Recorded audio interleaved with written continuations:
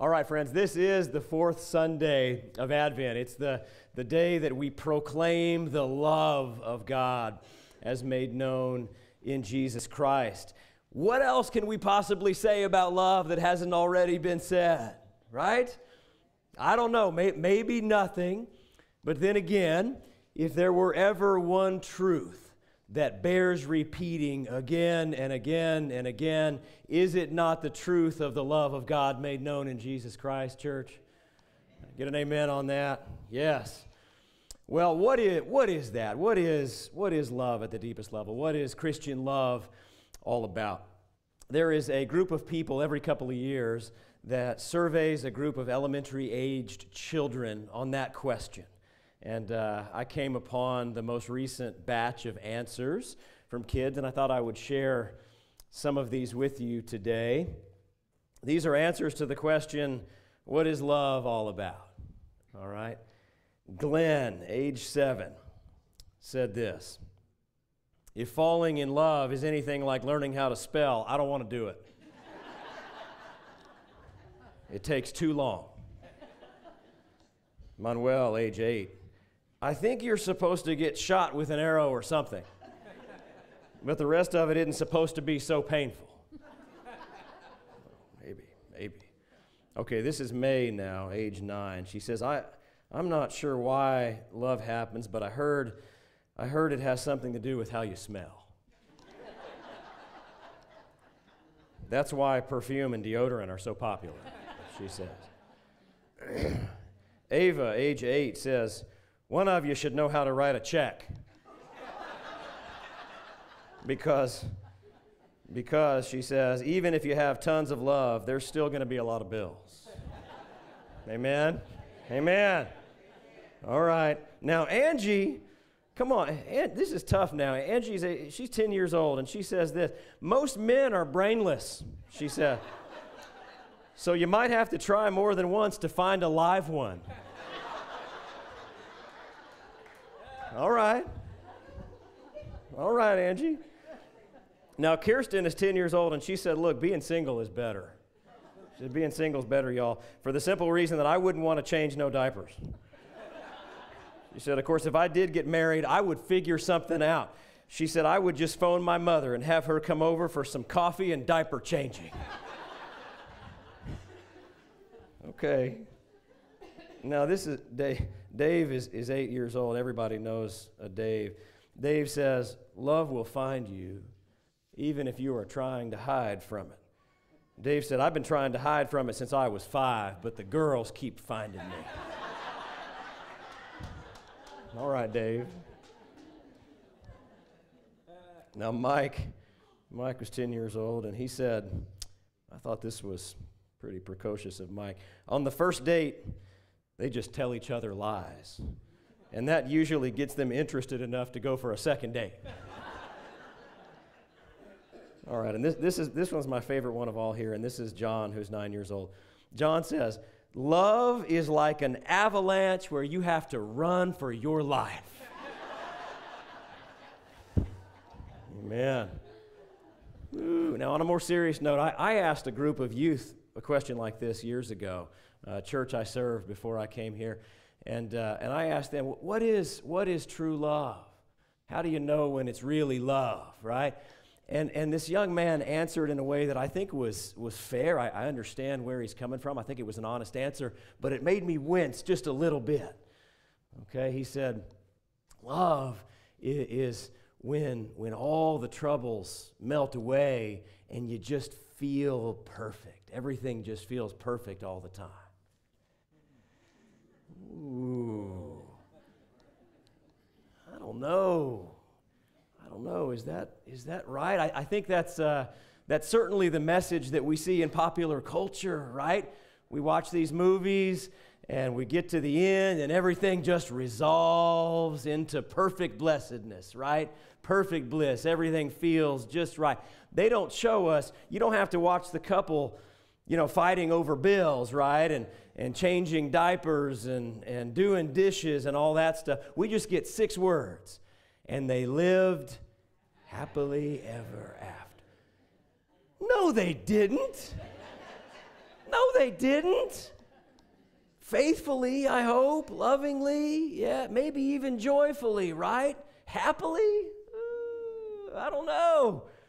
I don't know, friends. And it makes me wonder. It makes me wonder. Now, certainly, I'm not saying that all relationships are meant to be. Certainly, there are relationships that are unhealthy that people need to get out of, okay?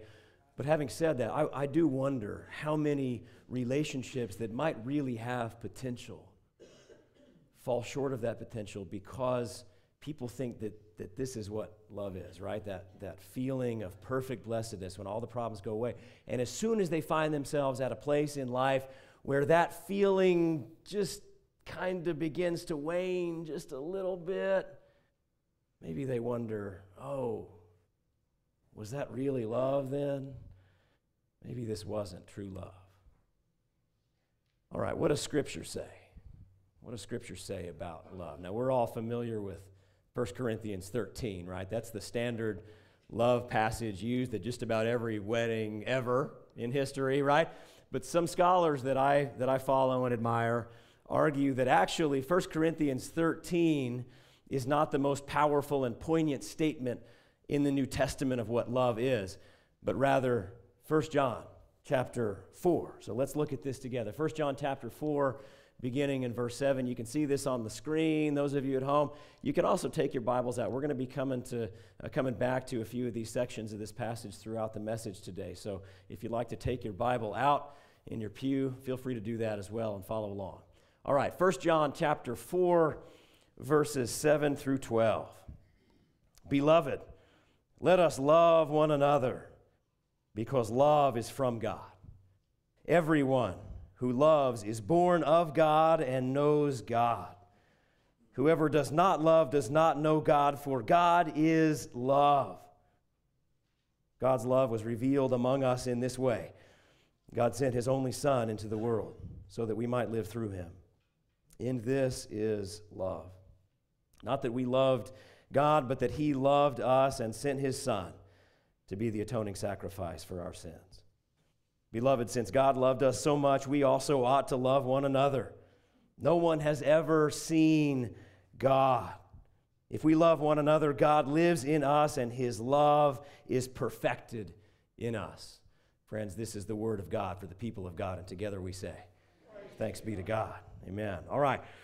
Well, there's a lot here. This is a powerful passage. We could probably spend an hour on every single verse in that passage. Let's not, okay? But there are three major things that I want to draw out here for you as we think, as we pray about what it really means to love in the image of Christ, what it means to love in the Christian sense. Okay, first of all, that famous line there, verse 8, a triad of words, God is love. Not love is God. Not love is God, right? We have to be careful with that, right? Verse 7, I think, drives this home. It says, love is from God, not love is God. We have to be careful because we might get this idea in our minds that we know what love is and then base our understanding of God on that, right? I know what love is. I've seen Sleepless in Seattle. Love is that feeling of perfect blessedness, right? When all the problems melt away, right? And so that must be who God is too. My divine genie, right? Meeting me at my point of need with whatever I want. You know, giving me that easy, perfect life full of everything I've ever wanted. Okay, not love is God. God is love. Everything that God is, love is. Right? We define love based on what God is and how God has revealed God's self in and through Jesus Christ. Okay? God is love, which leads us to the second important point in this text. What is that? What does God's love look like? Look at verse 9 again. God's love was revealed among us in this way. God sent his only Son into the world so that we might live through him. How did God show God's love? The answer is this, friends. This is important. If you hear only this today, hear this. If you hear nothing else, hear this. God put God's self in it together with us. How did God reveal God's love? God put God's self in it with us. God got down in the mess and the muck and the challenge of life. God could have remained in the comfort of not physical existence, right? But that is not what God chose. God chose to get down in it with us. God chose to pour God's self out into this world, that we might come to know God, that we might understand through Jesus Christ, God incarnate, how to live, right? That God might lift our burdens, that God might carry us through the challenges of this life. God got down in it with us. And friends, this is what we celebrate when we celebrate the manger. This is what we celebrate when we celebrate Christmas. This is what incarnation is all about. God got down in it with us, that we might know fullness of life. The scholar Jürgen Moltmann says this. This is powerful. Let these words flow over you, okay? God heals sicknesses and griefs by making suffering and grief God's suffering and grief. In the image of the crucified God, the sick and the dying can see themselves. Why? Because in them, the crucified God has recognized God's self. God got down in it with us in the person of Jesus Christ. And in doing that, God shows us what true love really is. Not just a matter of reaching down from lofty heights, right? And sprinkling out a little bit of blessing or even giving somebody a hand, right? That's not what it's about. It's about getting down in it together. It's a matter of getting down in the messiness of life with people, doing the best that we can to be authentic with them, to perceive the divine spark within them, to recognize each one as a child of God, right? It's about getting down and helping to bear one another's burdens, friends. Meeting each other in our shortcomings, our imperfections, all of our humanity, and calling out the dignity and the goodness of every single created child of God. That's what true love is all about. And third and finally, friends, when we look at this passage together, that's what this passage tells us, that our purpose is to learn to love like that. That's what God first did for us in Jesus Christ. And our purpose is to get down in it with hurting, hungry, broken people and learn to love like that. That attentive, that self-sacrificing love. When we do that, God dwells in us. It says it right here, verse 12. God dwells in us, and God's love is perfected in us. We don't figure out how to do this on our own. Right? That's what this is about. Okay? We have to learn how to do this from the one who did it first, the one who got down in it with us. And the more willing we are to be in it with hurting people, when it might just be easier to get out, the more of an impact that we can have, the more of an impact that God can have through us. What do you think the parable of the Good Samaritan is all about? Right? Getting down in the ditch with a hurting person, helping to bear their burden and lifting them up in love. When I think about that, there's an image that forms in my mind of a person that I know and love deeply. He's lived like this his entire life. He spent the better part of his life and his career as a medical doctor doing the best that he could to journey with people, to get down in it with people in some of the most challenging seasons of their lives, right? And then when his wife got sick,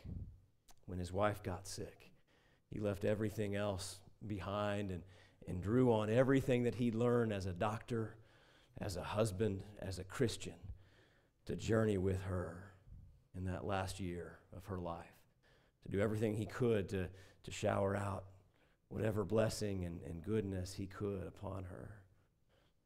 And then when she passed, he had a choice. And I imagine it wasn't an easy choice. Now, he could have just sort of drifted into the afterglow of a life well lived. And I could have understood that choice if that's what he had chosen, right? I imagine, he and I haven't talked about this, I imagine that he intentionally wrestled with the choice, do I live or do I die? And people in this room who have lost their beloved, people who have lost a child perhaps, anybody who's lost someone really close to them, I know has wrestled with that question. Do I live or do I die? And maybe on some level, it's appealing to choose to die. I mean, the idea of just going on into the arms of God to be with your beloved. I could understand why somebody would make that choice. But this person chose to live, knowing that life, friends, is a precious gift. We've just got the one. We've just got the one.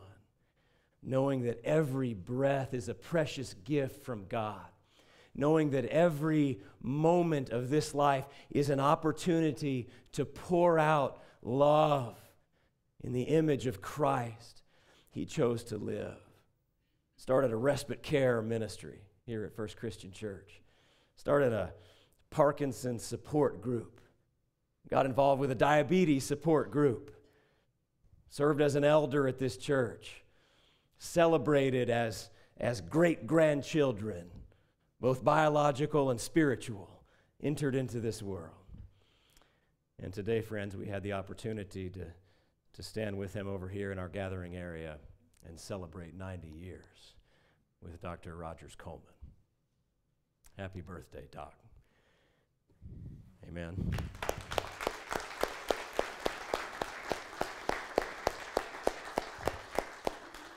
Friends, every one of us has a choice, okay? We too have a choice. Doesn't matter if you're 90 or 9, okay? Do I live? Do I die?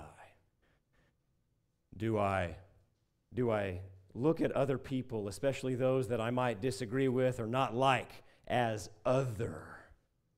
Do I see them as other? Do I see them as problems to be solved or enemies to be subdued? Or do I recognize that there is in each one of us and in each one of them a divine spark that binds us together in a way that transcends any differences that we might bear, right? Do we choose, friends, to recognize that we are all in this messy thing called life together, and that God calls us to live and to love accordingly? Well, I held back a couple of these quotes, all right? So let me leave you with just a couple more as we close today. How about this? This came from Bonnie, age 7. She says, "Love is what's in the room with you at Christmas if you stop opening presents and listen." Were you that wise at 7, Bonnie? Was this you? Was that you? Billy was 4 when he said this. He said, "When someone loves you, the way they say your name is different. You just know that your name is safe in their mouth." Okay, one more. This is from author and lecturer Leo Buscaglia. He once talked about a contest that he was invited to judge. The purpose of the contest was to find the most loving child. Well, the winner was a 4-year-old child whose next-door neighbor was an elderly gentleman who had recently lost his wife. Upon seeing the man cry, the little boy walked across the street into the old gentleman's yard, walked up onto his porch where the man was sitting, climbed up into his lap and just sat there. When his mother asked what he had said to the neighbor, the little boy said, "Nothing. I just helped him cry." God bless you and Merry Christmas, church.